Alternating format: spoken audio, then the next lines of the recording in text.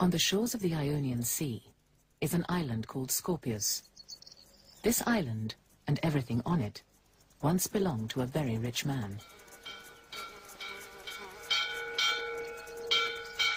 One day, he told the island's priest to prepare his chapel for an unexpected wedding.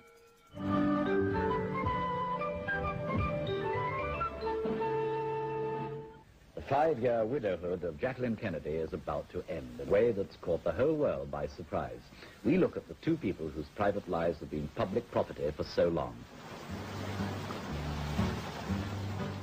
The news made headlines everywhere. The world's press came to Scorpius and kept on coming. They had been tipped off that Jackie Kennedy was on the yacht Christina. The crew fended them off, but the paparazzi wanted pictures. I was alone standing on the deck of Christina, and the first person who appeared was the bride herself. So I said, Mrs. Jackie, doesn't this remind you of the Spanish Armada? The woman who was married to the most powerful statesman in the world has now chosen to marry one of the richest men in the world. Mrs. Jacqueline Kennedy, America's fairy tale princess, was about to become Jackie O, wife of the shipping tycoon, Aristotle Onassis. One headline screamed, "Jackie, why?" When Onassis announced that he was marrying Jackie, there was great disappointment by the great American public, saying she's marrying the Beauty and the Beast and all those cliches. As far as I'm concerned, Onassis never hid the fact that he liked to obtain expensive objects. He had Fabergés, he had yachts, planes, he bought divas. Why not the most famous widow in the world? Her reputation took a knock. Some said she married for money. Some said he married her to buy himself much-needed respectability.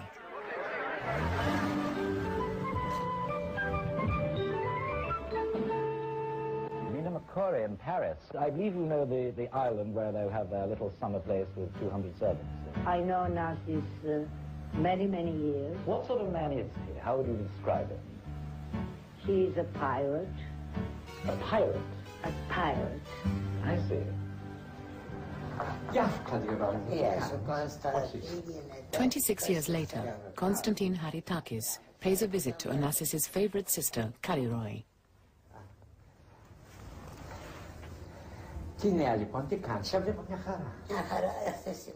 She tells him she's feeling upset about Jackie, who passed away the day before.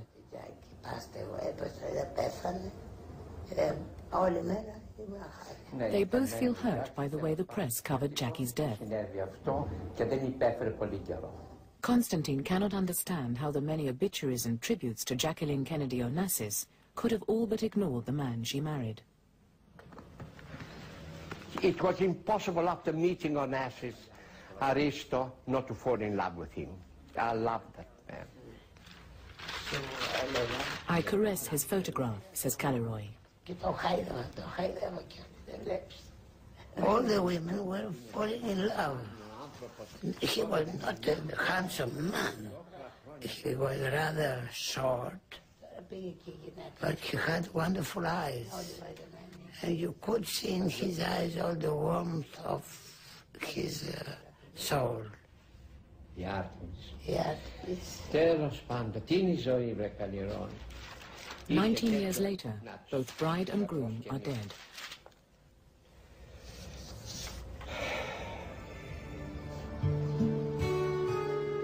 Aristotle Socrates Onassis was born probably in 1906, and not in Greece, but in Turkey.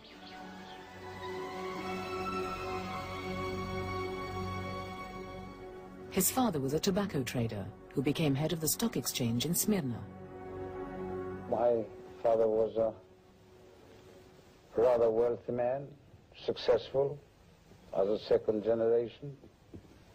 We were doing very well, but the First World War finished up with all that. Half of the family was slaughtered. In 1922, the Turks began a ruthless ethnic cleansing. The Greeks who had lived in Asia Minor since the age of Homer were driven from their villages. The government announced that it was no longer a capital offense to kill a Christian. Hot on their heels came the Turkish army. When the army entered Smyrna, it put the city to sword and fire. As the Onassis family fled in small boats, a Turkish soldier tried to drag away his sister, and a much-loved cousin disappeared. The horror of Smyrna. A young boy in a small boat, seeing the slaughter, seeing this horror around him.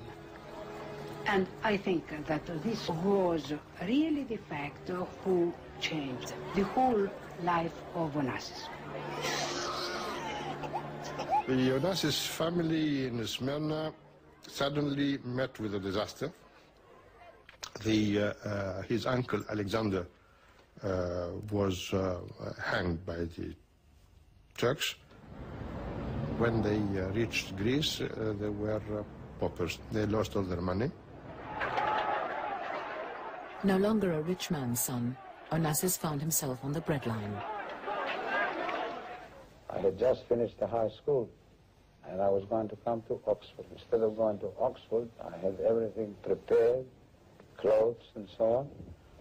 I found myself in steerage immigrating to the Argentina.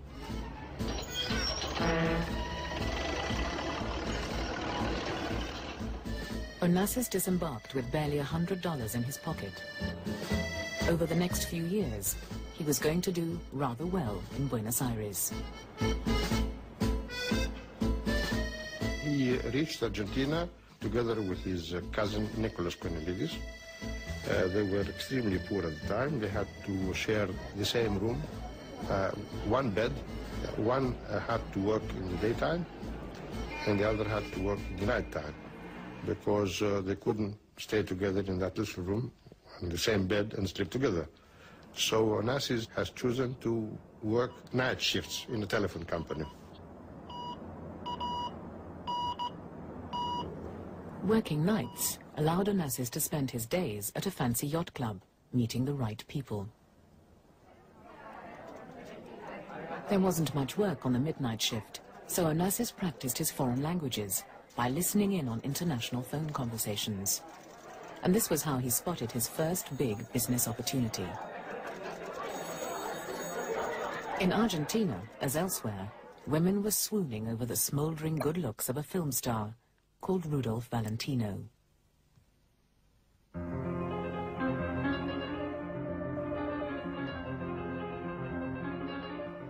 Valentino's hit movies The Sheik and its sequel, The Son of the Sheik, had caused a mania for everything to do with the exotic Middle East.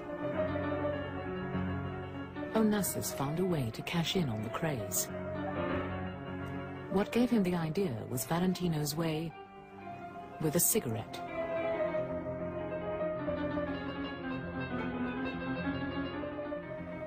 So Onassis created his own brand of cigarette.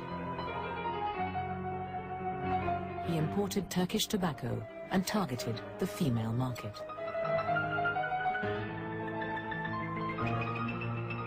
He began to meet with success. And that is the source of his first money. And it's not a coincidence that he has chosen tobacco as the commodity to trade in. His father worked in this field.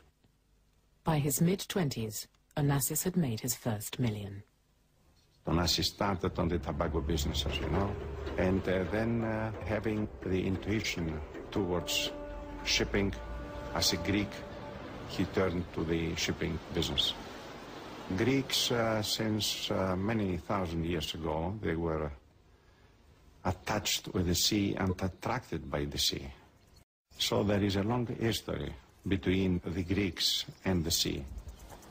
In the 1800s, the Greeks had only wooden boats for island trading. Today they have the biggest merchant navy in the world.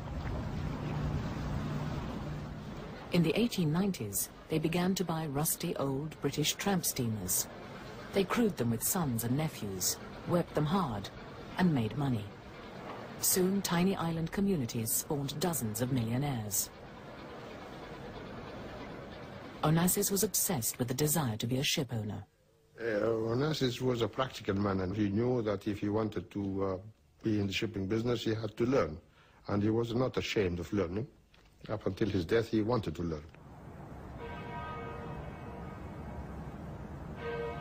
London was and is the most important shipping centre in the world.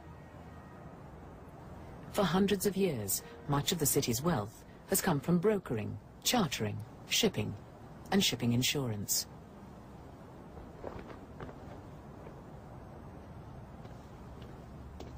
Onassis had already made enough money to maintain a permanent suite at the Savoy.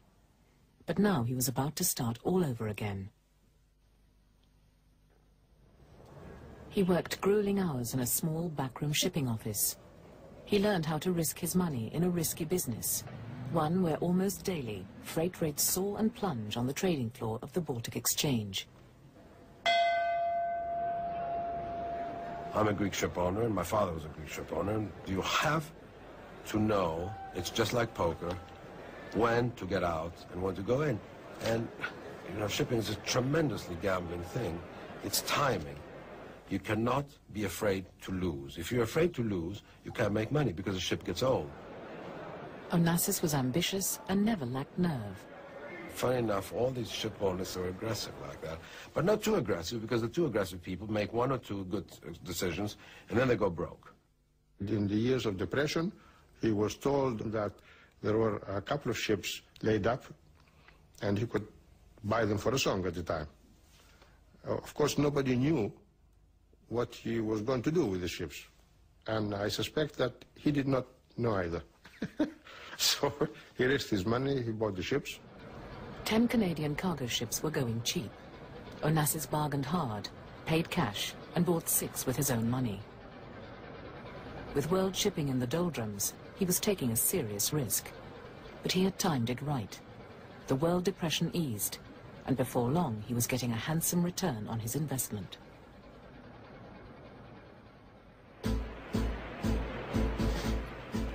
The proud young shipowner could well afford a state cabin on the liner Augustus, bound from Buenos Aires to Genoa. On board, he noticed an attractive older woman. She was a sophisticated divorcee called Ingeborg Dedichen. Before long, a shipboard romance blossomed.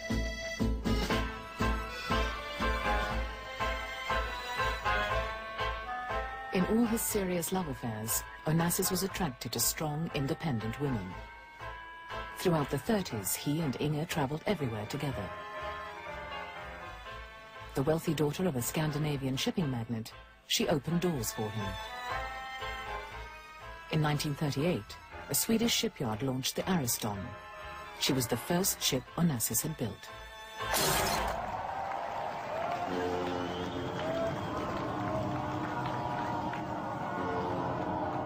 Well, Onassis was a man who could foresee a lot of things, and he was always looking ahead of his times. He was the first one who started building larger and larger tankers, because he believed that the larger the tanker is, the more economical it is. Ariston means best in Greek. At 15,000 tons, she was also the biggest tanker afloat. Onassis, who saw that oil was the fuel of the future, ordered 2 more like her.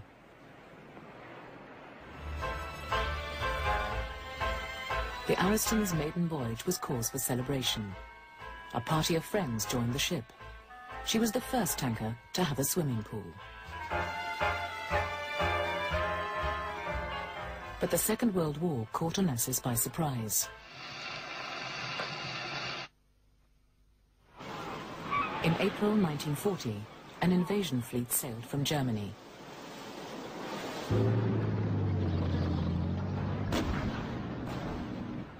The Nazi war machine rolled over Denmark and Norway.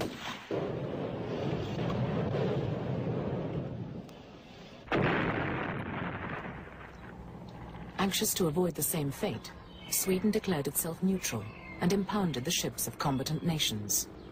Onassis' 3 new ships were moored in Swedish docks for the rest of the war.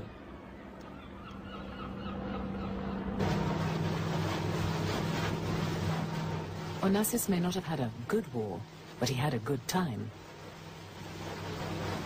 In Hollywood and New York, he mixed pleasure with business. He relaxed with Stavros Niarchos, a fellow self-made Greek millionaire, who shared his love of ships and women. Onassis said, "I approach every woman as a potential mistress." If you walked into a room and you didn't know who he was, you'd still pay attention to him. And I noticed that, because a lot of people look like Onassis in Greece. Half the population looks like Onassis. He was short, ugly, but he, he had far more presence than a lot of far, far better looking men that I've met. He wasn't awed by women, and of course he was extremely generous. And the moment a woman would express any desire, he'd say, well, you can have it, like that. So it was easy, and I mean, he got, after all, some pretty famous women. And he knew how to handle them very well, and flatter them. He was a great flatterer. Onassis did not want a movie star for a wife, but a Greek girl from a good family. Tina and Eugenie Livanos were the daughters of a great shipping magnate and highly marriageable. I don't say that he married Tina because she was a girl of a rich family. But it's very interesting to notice that the marriage of 2 fortunes makes a bigger fortune. He was 40 when he married Tina. By way of a dowry, his father-in-law gave him a ship. But Onassis had earned his place at the top table. Despite German U-boats, he made money in the war.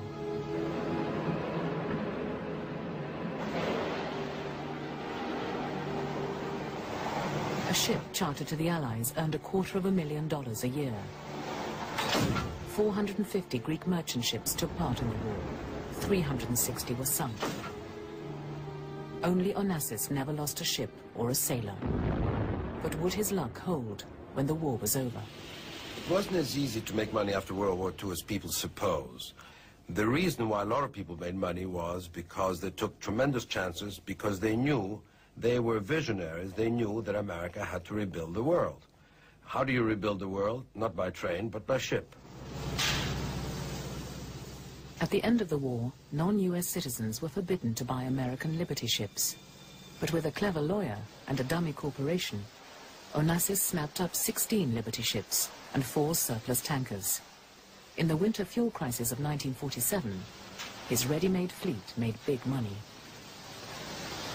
Well, of course, Onassis was not a saint. Onassis would look into the deals, find out whether there are loopholes, take his chances and go ahead, but he would never violate the law. He would be at the brink of the law. He will perform the law in his own way.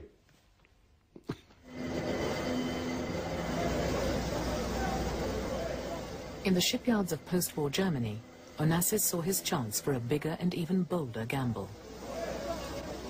Well, then he visited Germany, and he saw that it was wiped out. Nothing was there, and he asked them whether they could build for him some ships, in particular tankers. And they said that they cannot because they lacked finances. But if they had a contract for about 30 ships, then they would go to the banks and get the money and build the yard and then build the ships. And this is exactly what he did. And he signed a contract for 30, if I remember correctly, 30 ships, 30 tankers.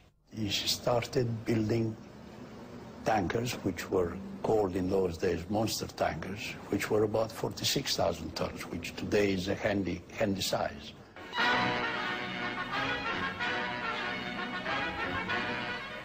Festtag im Hamburger Hafen. 50.000 Menschen kamen zu den Howaldswerken und sahen den Stapellauf des größten Tankers der Welt, der Tina Onassis. He named this monster tanker after his wife. His daughter Christina broke the champagne, and his son Alexander pressed the button that sent her down the slipway. Die Taufe des stählernen Giganten. Dann kam der große His supertanker's tonnage broke records. And the way Onassis financed them broke new ground too. He went to an oil company first and secured a contract for, let's say, 5 years. He then went and ordered a ship. The only thing he didn't bother to tell the oil company was that he didn't have the ship ready. Banks would not lend much money at the time for shipping and tankers and so forth. And he convinced them, after much persuasion, that the proper thing to do was to finance not the ship, but the contract. Stavros Niarchos was becoming his great rival. Every time Onassis added a giant tanker to his fleet, Niarchos would go one better, with an even bigger ship. He's a 47,000-ton oil tanker christened Spiros Niarchos, after the 8-month-old son of Mr. Spiros Niarchos, the Greek controller of the greatest ever tanker fleet. World Grandeur is a 39,000-ton capacity tanker, and with 2 more like it, which are launched later, it increases the fleet of the Hellene Magnate to 29 ships. Named the Evgenia Niarchos, the turbine-driven tanker, over 47,000 tons deadweight, is the sister ship of the Spiros Niarchos, still the world's largest single-purpose oil tanker. Ironically, Stavros Niarchos had married Tina's sister, Eugenie, so the great rivals were brothers-in-law. Onassis and Niarchos did have a rivalry, and it was a normal one. They were both the 2 biggest ship owners among the Greeks. They both had about the same amount of ships and the same amount of wealth. There was a certain competition there, of course there was, and there was a rivalry, and maybe even there was some animosity. In fact, there was. In 1953, Onassis set up home in the south of France, where he leased an elegant chateau. Here, he and Tina enjoyed the good life. He had been poor, and he was now rich. He saw, you know, what small amounts of money, what pleasure it could give to people who didn't have it. As a young journalist, Alan Bryan spent 2 weeks as a guest in the chateau. He had a big dinner, and we had, first thing was caviar, which, needless to say, I know I had, and I tasted that. Absolutely wonderful.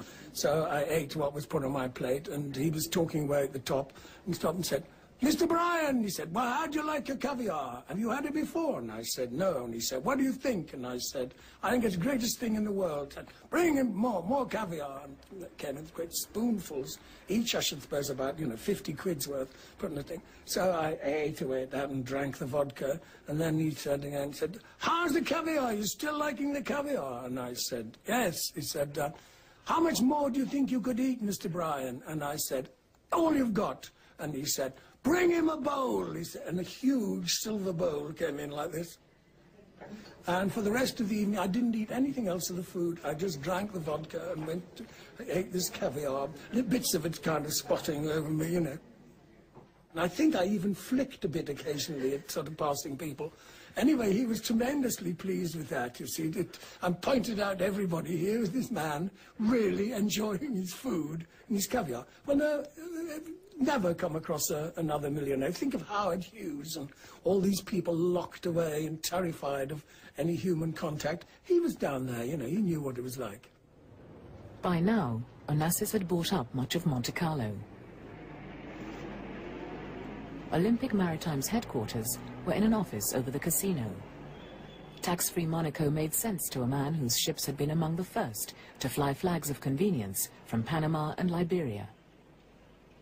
From his office, Onassis could look down on the harbour, where his newly finished $2.5 million yacht lay at anchor. That's his yacht, Christina, down in the harbour. It was a Canadian frigate before Mr. Onassis converted it into somewhere to live.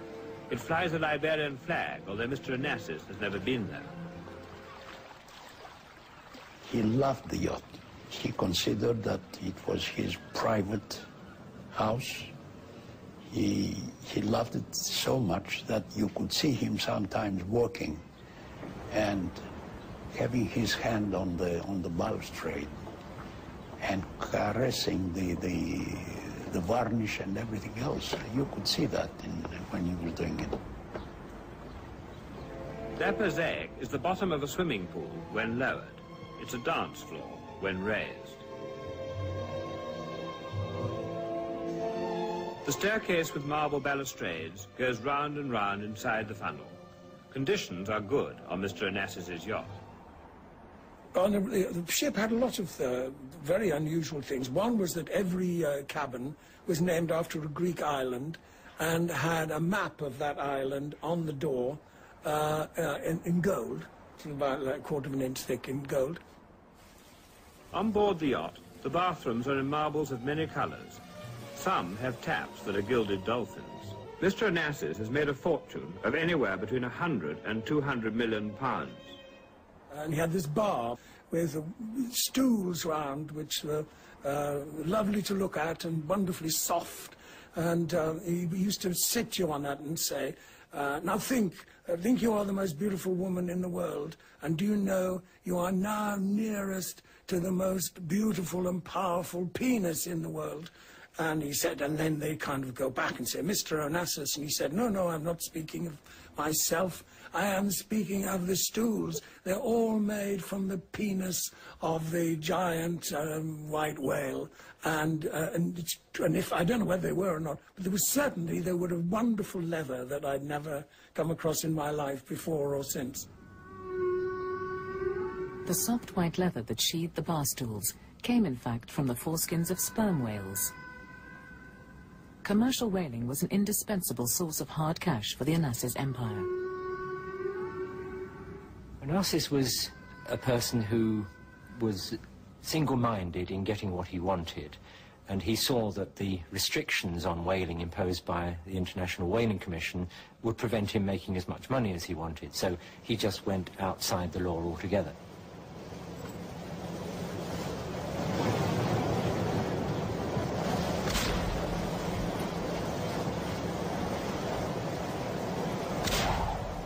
Onassis had absolute disregard for any kind of rule. The whales that he took were any kind that came in front of his boats. If they were whales that were supposed to be protected because they were smaller than the legal minimum size, it made no difference. For example, when he was whaling off the coast of Peru, it was worked out that something like 96% of the sperm whales he took were undersized. This terrible damage to whale stocks did not concern Onassis. He once said, "The rules are, there are no rules." To evade quotas, he registered his whale catchers in Panama, which had not signed the whaling treaty.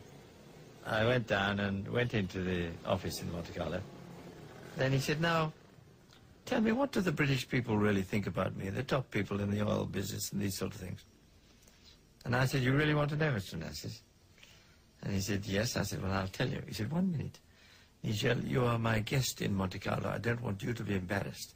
First of all, I'll tell you what they think about me." So I said, "Well, that'll be a big relief, Mr. Onassis. Yes, you tell me."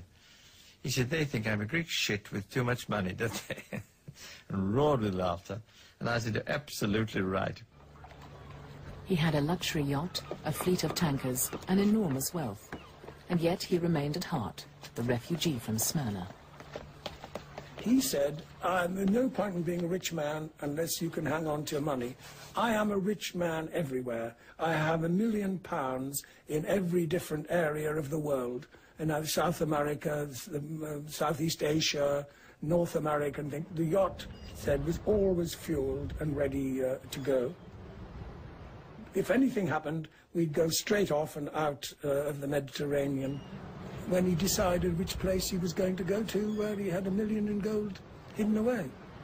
And I said, "Well, but what are you going to do? You get there. I mean, if this is going to happen, I mean, there may be revolutions and things going." And he said, "Well, I have my own army." He said, "They're all trained fighting men, the crew.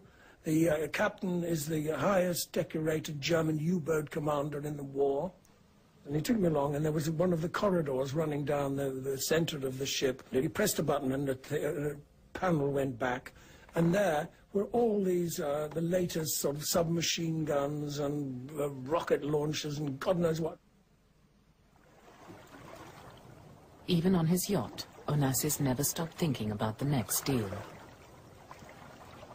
Many times at the end of a day or at the end of a party or nice dinner or whatever, when everybody else was gone to bed, and he was putting on a coat. He was going at the stern of the Christina, taking a whiskey, and sitting alone there, thinking for maybe 2 or 3 hours by himself, just thinking about his business, I presume, and his plans. In 1953, Onassis devised a plan so audacious that it threatened to turn the multinational oil industry on its head. He found out that he was in conflict with the policy of the oil companies, the major oil companies, the Seven Sisters, because they would build their own ships and they would only charter independent carriers from time to time. As he wrote once in a letter, he felt like a taxi driver who saw that all his customers would buy their own cars. So he wanted a piece of the cake.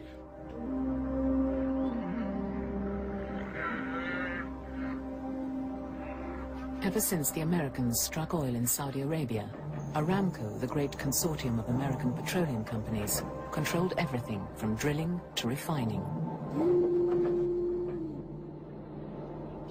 Onassis took an offer to the new and inexperienced king. He asked the king to let him ship an ever-increasing share of Saudi crude. In return, he promised to build a fleet of oil tankers flying the Saudi flag. The Jeddah deal would have enabled him to dictate world freight rates for oil. Had the deal of Jeddah been successful for Onassis, he would have become the richest man in the world. Because there was no limit for his profits, because he would get more and more percentages from the Saudi Arabian government. It was actually a threat to the other governments and a threat to the other ship owners. There was a secret meeting in London after the news leaked out. Onassis's great rival, Stavros Niarchos, had hired someone to scuttle the Jeddah deal. The man he met at Claridge's Hotel was a high-level fixer and troubleshooter. This is the first time that Robert Aimé Mayhew has told his full story on television. They detested each other. There's no doubt that the personal element was what enhanced the enthusiasm to kill, but it was survival. No, he truly felt threatened from a business point of view. The first thing you know, if you allow this to continue, there is no market for any competitor. As a former FBI agent, Mayhew was able to place a bug on Onassis because he convinced the intelligence community that the Jeddah deal was a threat to U.S. national security. It just happened that a week before I was hired by Niarchos, CIA had placed me on a monthly retainer to handle sensitive assignments for them. As a consequence, now we really have a built-in ally. They made their communication system available to me throughout the world. And we made life for Mr. Onassis more difficult. To put it mildly. To put it mildly. Mayhew activated his political contacts in Washington. He started at the top. What happened is that we were able to have an appointment with the Vice President of the United States. Mr. Nixon was Vice President at the time, and he immediately recognized that this is something that should be immediately presented to the National Security Council. After thanking him, and on the way out, he said, if you have to kill this son of a bitch, don't do it on American shores. Mayhew struck his next blow at a shipyard in Germany. Well, the first super tanker that was being built specifically for this deal was at Hamburg, and it was to be named after the king, the then king.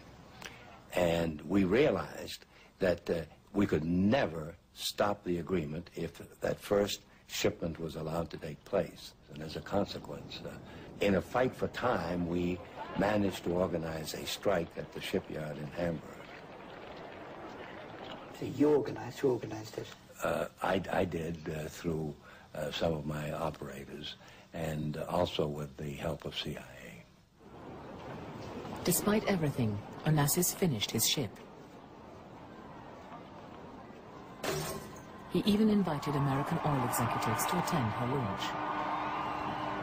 Onassis knew that if they refused his invitation, it would be an insult to the Saudi king, after whom the ship was named. Mayhew devised a new means of attack. We felt quite sure that his financial structure was very, very weak, and that if we could cause him a major problem, that his whole house of cards would collapse.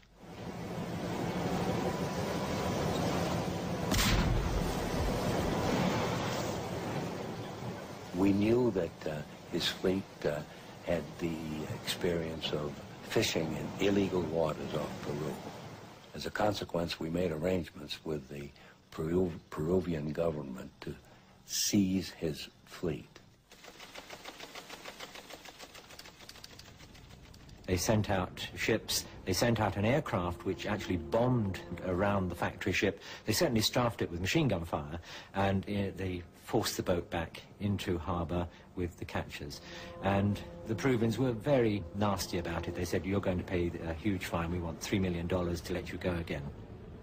And the night that happened, we had a big banquet thinking that we now had killed the monster. Much to our amazement, we soon learned that he had this whole thing booked with Lloyd's of London, if you please, including his potential profit. He got $15 million in insurance money and $30,000 a day for all the time that he was out of the whaling operation. I mean, he just made an enormous amount of money out of it. So he was just laughing all the way to the bank. He came out richer than before without having to work as hard.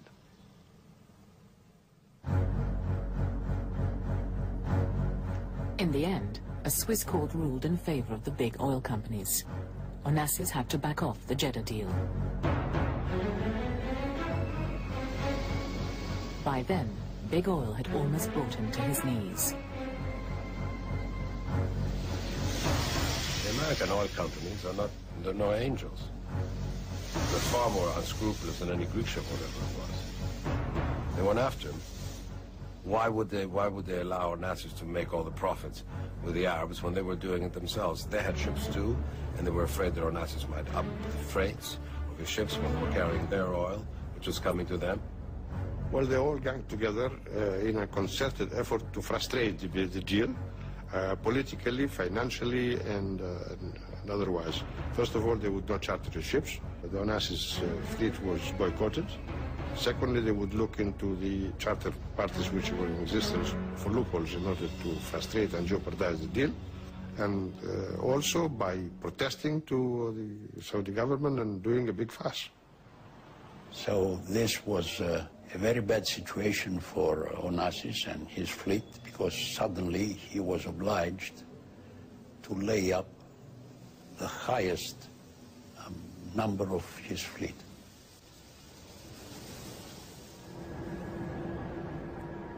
As his rivals snapped up the charter contracts he had lost, Onassis began talking to his bankers. Then help came from an unexpected quarter. Riding a new crest of popularity is President Gamal Abdel Nasser, Egypt's clever, ambitious strongman. In Suez, he has created a crisis and an emotional weapon to stir the passions of 23 million Egyptians. Gamal Abdel Nasser had nationalized the Suez Canal, the vital waterway for the world's oil tankers. Believing their national interests were at stake, Britain and France went to war.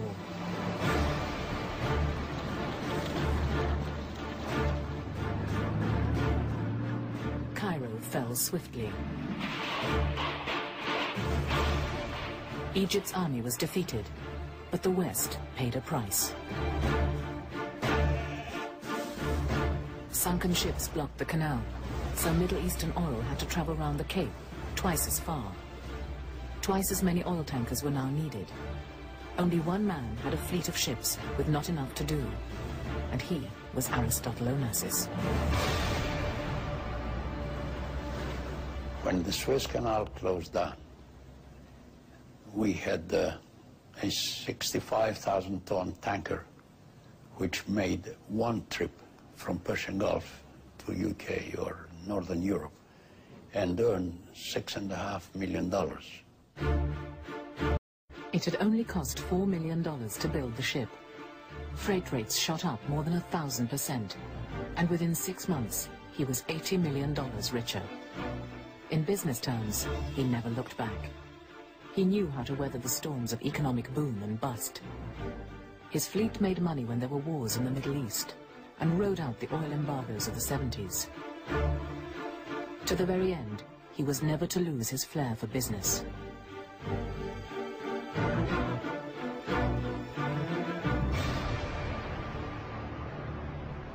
Outwardly, his family life seemed ideal. His wife Tina was a celebrated society beauty. Christian Dior made doll's clothes for his daughter Christina. She and her brother Alexander had everything they wanted, except for one thing: the company of their father. I mean, they had the most tremendous toys. I mean, I remember Alexander had a small racing car, and everybody, including Onassis, had to be careful because it might come out of nowhere roaring at you, and you had to jump into the shrubbery. Alexander had something like 25 suits. He sort of opened the thing. This is a small boy with all these beautiful suits made for him.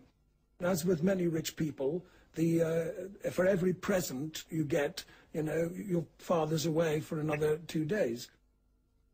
As for his mother of his children, he loved her, but she was unfit to be Onassis' wife.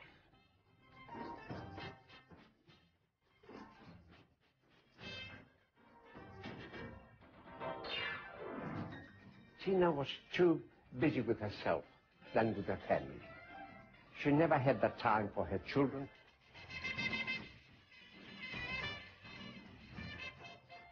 She was frivolous. She was a butterfly.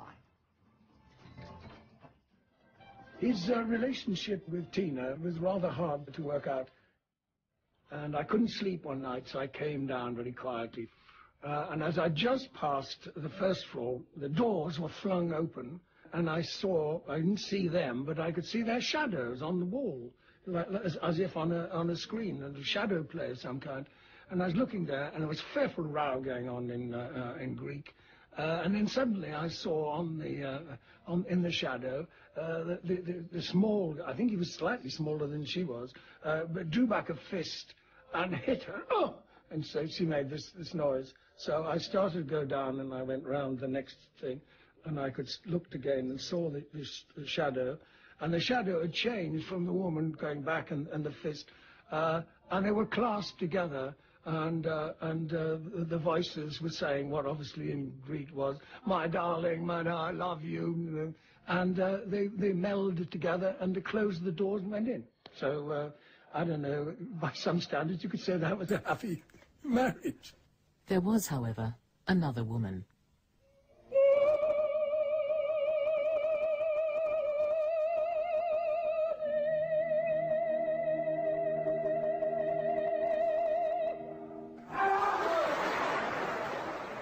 Maria Callas was the most famous diva in the world.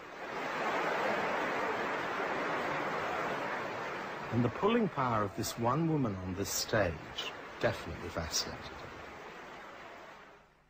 Well, first of all, he devised the idea, obviously, of saying to his wife, let's invite the Callas and her husband, Meneghini, on the Christina, because she tried to resist going. And the husband sort of said, well, you do need a break. And that seduced her into it. Onassis never has been connected with art, because you know that he had some very bad experience about the collecting paintings. Therefore, collecting some people like Karatass, it was much more important than having some paintings of good masters. Onassis had always cultivated the company of celebrities, like Sir Winston Churchill.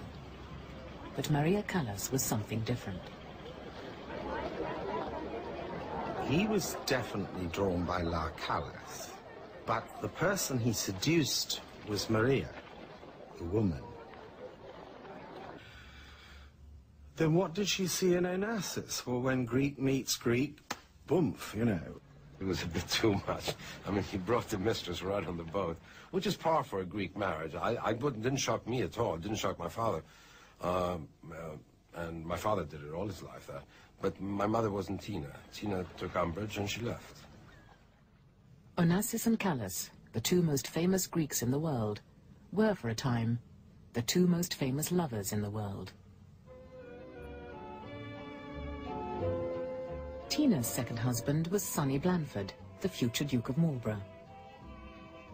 Then, after her sister died, she became the fourth, Mrs. Stavros Niarchos. Legal difficulties prevented Callas getting a divorce. When they were removed, Onassis seemed delighted. So I said, we were kidding. He said, well, you have become a signorina now. You won't be signora, you'll be signorina. So that took care of the whole problem. Though she was finally free to marry, Onassis kept her waiting in the wings. They had an argument, some sort of silly argument, and she left and went back to Paris. Well, I don't know about a woman's scorn, but a man walked out on, turned the tables on her, and he sets his eyes on a form of revenge, really, in wooing Mrs. Kennedy. This concern to manage always to be with a lady who added something to him, perhaps is the only humility he has had in his life.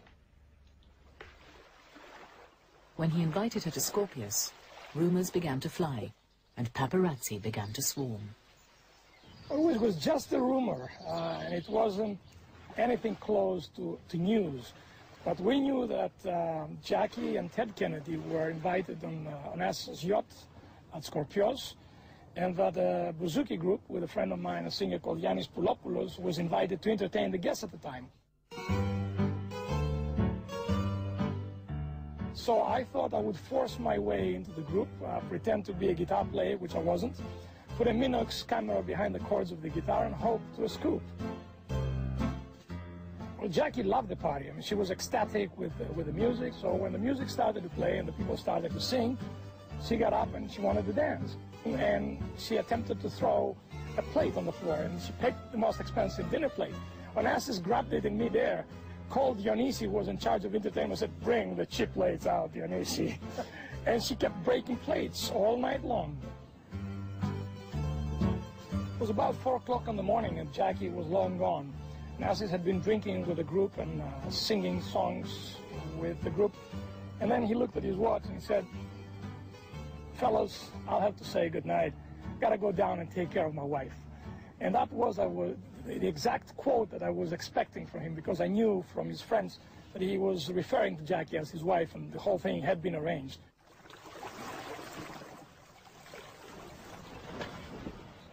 He saw in him a guy who knew how to enjoy life, how to spend his money really for that purpose. Onassis was, as I said, bigger than life. He was a contemporary Zorba the Greek. So it wasn't difficult to love him, and it wasn't difficult for Jackie to fall in love with the idea that she would be Mrs. Onassis. The proposal of Mr. A.S. Onassis... Marrying the widow of a democratic president put Onassis under the spotlight. He was working on a massive deal with the military junta, which had imposed fascism on Greece. Ever since Smyrna, he'd been cynical about all governments and had no patience with political questions from the press. What the hell that has to do with what we are doing here? Will you tell me? Now, don't start this because I'm going. I think ever since he married Jackie, everything turned bad for her. The Greeks are very superstitious people, and a lot of them said she was the Black Widow, and I thought it was rather unfair, but I'm very superstitious myself. I certainly wouldn't want to have been in Onassis' shoes. Cracks began to show in the marriage. Onassis was horrified by Jackie's extravagance. She was spending more than her monthly allowance of $30,000 on clothes. Preparing the ground for a possible divorce, He actually leaked her shopping bills to an investigative reporter. It was a perfect marriage, joked his children. He loves names, and Jackie loves money. He was a loving father, but a domineering one, who broke up Christina's first imprudent marriage. He disapproved of Alexander's love affair with an older woman. But despite this, father and son were growing closer. He was adoring Alexander. He was not loving Alexander. He was adoring Alexander, but in his own way. What brought them together was flying. Onassis owned Olympic Airways. He was the only private individual to own a national carrier. He called it his hobby, but to Alexander, flying was a vocation. Alexander was a brilliant young man, and I don't have any hesitation to say that he was born to be a pilot. He was flying amphibian aeroplanes, jets, and helicopters as well. Alexander was scheduled to check out a new pilot on a January afternoon in 1973. The plane had just been serviced, and he was not to know that the aileron connecting cables had somehow been reversed. On takeoff, the pilot tried to turn left. The harder he tried, the more violently the plane banked to the right.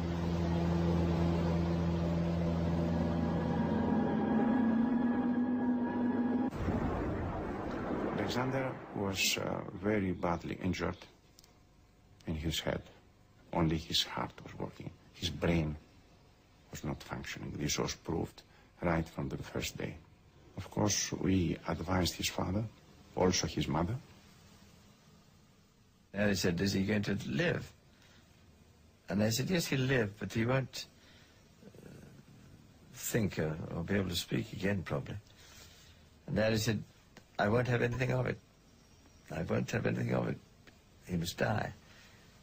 He was in oxygen for 24 hours.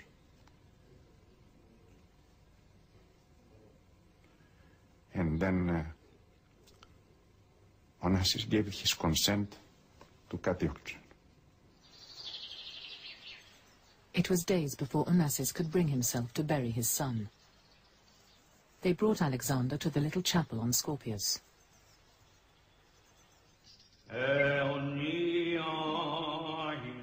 Onassis often came here.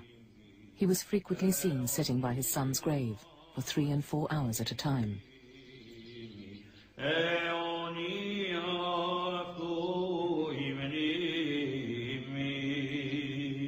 Could you tell me, sir, how you feel at this time? Well, like any other human being. I'm not anything special or exceptional. Like any father would feel. He's a nice boy. He was a promising boy and a good boy. Aristo had died after his son had died, period. I mean, he was a living corpse, so I would say. Back up with him, Paul.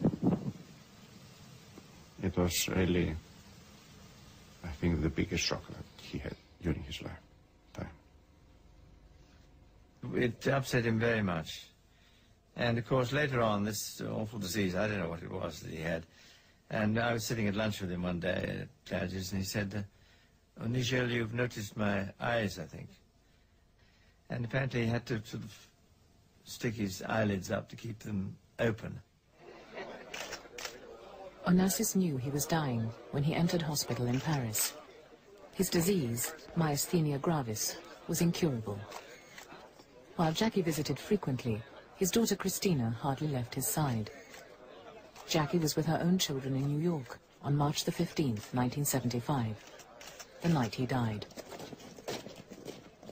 He had not wanted to come to the hospital.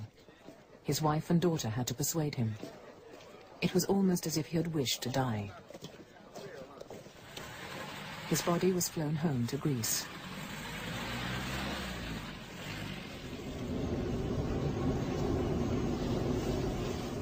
It was on a long flight some months earlier that he had written his will. In it, he left half his estate to his daughter Christina. Jackie's inheritance was limited by a prenuptial agreement. She was eventually to get $26 million. Christina had always loved her father too much and never found a man to replace him. After 4 marriages and many failed relationships, her heart weakened by diet pills, she died, aged 37. Onassis's funeral cortege passed through the little fishing village of Blufada. The coffin had been made from one of the walnut trees that grew on his island. For the second time in this story, a flotilla of small boats crosses the water to Scorpios. Before he died, he established the Alexander Onassis Foundation in memory of his son. Each year, it distributes millions of dollars to charity, medical research, the arts, and good causes. And so the Onassis name lives on. For unlike other reputations, business fame rarely lasts long.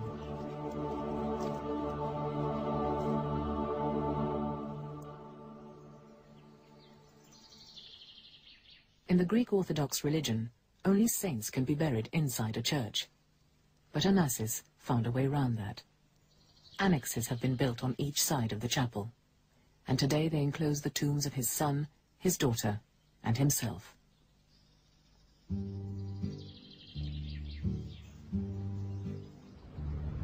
The Christina was donated to the Greek government, but for years she has been left to rust in a naval dockyard.